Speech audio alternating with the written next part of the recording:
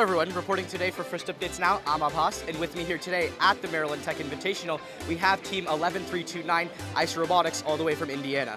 They have just been absolutely incredible this season.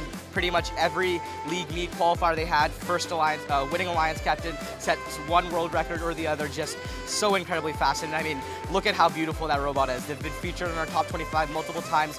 We've been waiting for this interview all season, so we'll get right into it on Behind the Bot. This video on First Updates Now is made possible by viewers like you and also the following sponsors. SOLIDWORKS is free for first teams. Over 80% of US engineering schools and 370,000 plus companies use SOLIDWORKS to design great products. SOLIDWORKS can help you design a great robot on desktop or on the cloud. Go to solidworks.com/first to register your team. Get your off-season events an additional 25 to 100% more viewership by streaming it on Fun. We'll donate our Twitch or YouTube channel and help promote your event. Contact admin at firstupdatesnow.com to reserve your off-season date. All right, guys, let's start with first with just the design philosophy. You know, there's just been so many robots this season. Why did you choose this design, and how has it worked out? So we really knew from the start that at the top level, speed and versatility would be the two main things. So some of the stuff that we do, our design goal was that we needed to be able to pick up on both sides, as well as place on all heights on both sides. Yeah, I mean, obviously it's worked out fantastic for you guys. So, I mean, you guys are obviously a very capable team, mechanically, software-wise, just everything. So not going for that extension design was definitely a conscious decision. So it's clearly worked out. Why did you not go for it?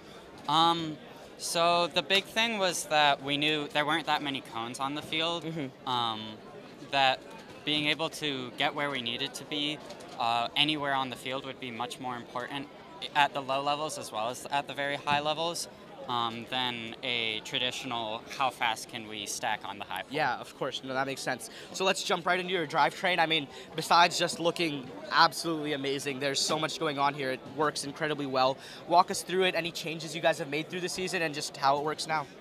So we really started off with the drivetrain pretty much the same as we have it now. It's 13 by 13 inches, allows us to strafe and diagonally pretty much through all the poles. At the very bottom, you'll see we have quarter-inch polycarbonate? Yep. Wow. No, this is quarter-inch steel. Oh, steel. Yeah. Okay. And then there's the oh yeah. Oh, and then okay. Okay. Yeah, I didn't see steel. We use standard 3-wheel odometry, Mechnum. Yeah, no, that's fantastic. So, adding that steel and polycarbonate was that something you had like right on kickoff day? You said, yeah, we need this, or was it something you added later? We knew it was something we would want to have, but we didn't have the resources to get steel, so we ran polycarbonate for a while. So we still needed to make our entire robot. I believe we went to our first league meet or two without the steel, so it was really just it's something that we wanted. Yeah. So let's jump into the claw now. Definitely really, really fast, works super well. So walk us through it. I'm sure you guys have had a lot of iterations of it throughout the season. So talk about how it is now, and we'll jump into some iterations after.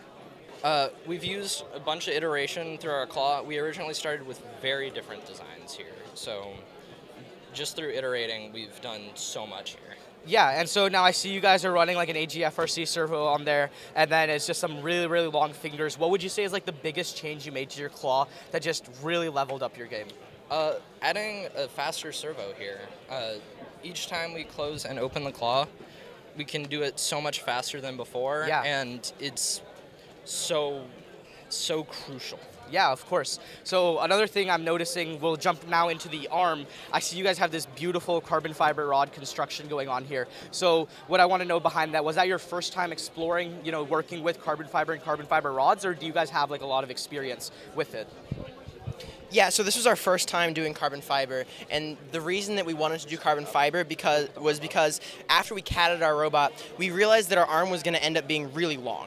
Right, so not only does that mean minimizing the weight that's present in the arm itself and even on the end, but we want it to be strong so that it can handle when it slams down on a pole or as we're just kind of swinging it around. Yeah, no, obviously it works just like so incredibly well. Let's talk about the gearbox you have behind this. I see you guys have like both angle adjustment and like pitch adjustment and just, you know, rotating the whole claw around. So walk me through all these chains and bevel gears and axles and everything over here so our viewers can understand. Yeah, so our claw itself is on a virtual 4-bar mechanism. So as we move the arm, the claw more or less stays in place. This makes programming a lot of the presets just generally easier. Yeah.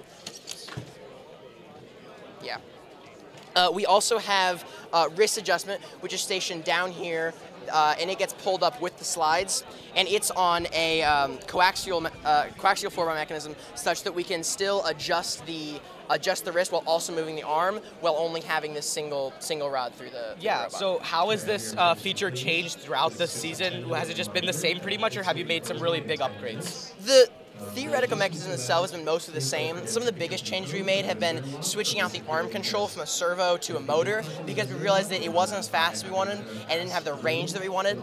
We also switched from belts, which were originally controlling the arm, to chains, because they were slipping and it led to us not having consistent presets. Yeah, so last thing I want to talk about with you guys is your pole, like your junction aligner. I see it has a couple neat features on it, so let's talk about it first. Just give me a walkthrough of it. We'll talk about how it works, and then maybe we can see it in some action with that junction and watching that beam brake sensor go. Yeah, sure. Do you want to talk about the pole aligner? Yes. We have here is our pole aligner here,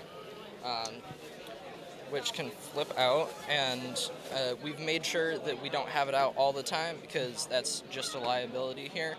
And we've used beam brakes here so that we can go in here and we can sense that the pole is there and drop everything on this pole.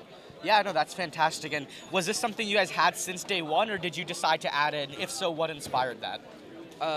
After state, we looked at a lot of other teams, and the biggest thing that they had was that they could line up each and every time with something that was always in the same area. Yeah. Yeah, no, that makes a ton of sense. So, I.C.E. Robotics, thank you so much. This has just been absolutely a fantastic interview. Good luck for the rest of the competition. You guys have had some huge matches already. I'm sure you'll continue to have really high-scoring matches for the rest of MTI. So, reporting for First Updates Now, I'm Abhas, and this is Team 11329, I.C.E. Robotics. This video on First Updates Now is made possible by viewers like you and also the following sponsors. SOLIDWORKS is free for first teams. Over 80% of U.S. engineering schools and 370,000 plus companies use SOLIDWORKS to design great products. SOLIDWORKS can help you design a great robot on desktop or on the cloud. Go to solidworks.com/first to register your team. Don't forget to like, subscribe, and ring the bell to stay up to date on our new videos.